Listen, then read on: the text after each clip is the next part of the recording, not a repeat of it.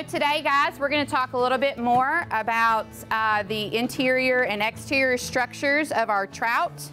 And we are actually going to compare them with the human body. So, Ms. Kramer, this is your second or third year with trout in the schools, right? This is my second year with trout in the classroom. Okay. Last year was very much an experiment year. We had to make several trips to Wolf Creek to get some supplements, but this year we've held strong at about 42 fish.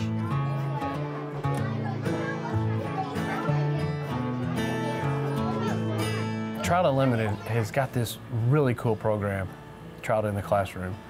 How many schools do we have in the state of Kentucky now that are doing this exact same program? There's approximately 25, maybe 30 going on right now. Our chapter of TU mentors 6 of them, and the remainder are mentored by the Bluegrass chapter in Lexington. This is an amazing program. They really get to learn not only just how the systems work as far as the nitrates and how the fish, what the fish needs are, they also get to learn responsibility. They get to take ownership of something that is a long-term project. You know, they get to see it from beginning to end.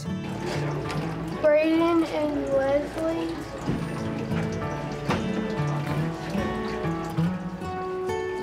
TU's role in this is you guys help train some of these educators and get the materials together to really have this program, right? The teachers first have a course that they take before the school year begins, and then we have them assemble the materials they need.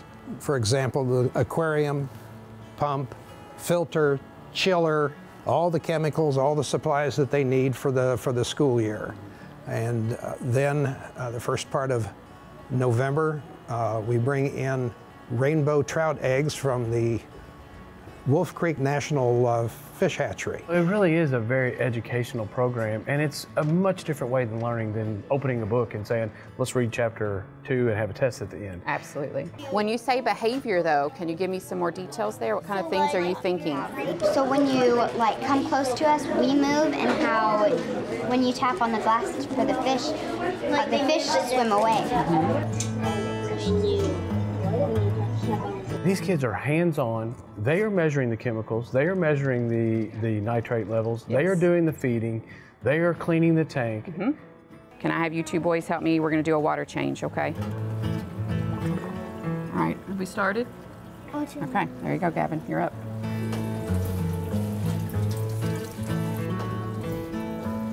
The kids really are taking full advantage of this opportunity to manage this ecosystem. Yes, absolutely, and we talk about that. You know, we talk about what do the fish need, what's next. As they grow, they need more, and we talk about when to change the food. So big food, little food, how big is their mouth?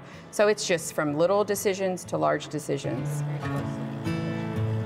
They really get to see how they fit in this system as well, because when they take these fish out and release them, they know what small changes to this water, what type of effects that can have on these fish. Absolutely, and we talk about watersheds and how humans do change the watersheds in several locations by what their actions are, and so they can really relate it to at a personal level because of the work they do here with the fish. Now, releasing fish in the wild is something that not only can be very dangerous, but it can be highly illegal as well. That's true, Chad. We want to make sure that people don't just are stocking fish in public waters without a permit. So this is a great educational program. We think this is a wonderful teaching opportunity. These kids are releasing these trout into places where we already stock trout, and they have our approval.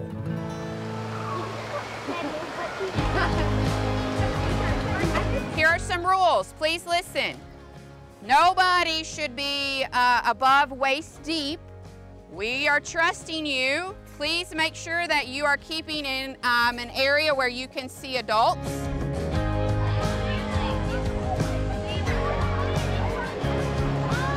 We do several activities before we release them. The lessons leading up to it are about microinvertebrates. We talk about what's pollution tolerant and what's not pollution tolerant. So they take their little minnow catchers and we catch all of the creatures before we even get the fish out to see if the creek is tolerable or what kind of temperature it has.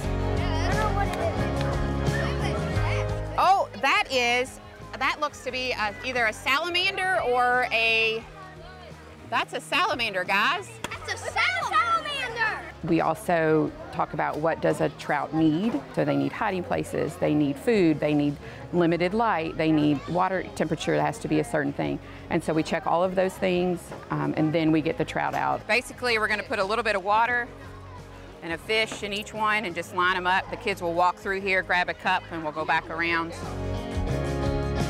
Single file, you're gonna go past the truck over here. Keep your hand over your cup. They won't get out. So it doesn't jump. Right there, Mario. Put your hand over here. Jump out on it. Okay, we're gonna release these together. So this is how it works. You're gonna very carefully walk out here.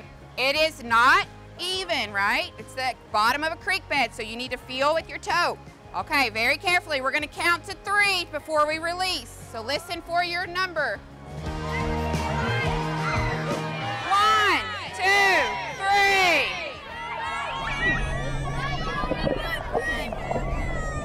Being outside, looking at patterns, connecting to life, everything is there for a reason. I tell them all the time, everything is science, and they don't believe me, and then we could connect it either back to the fish, back to the water.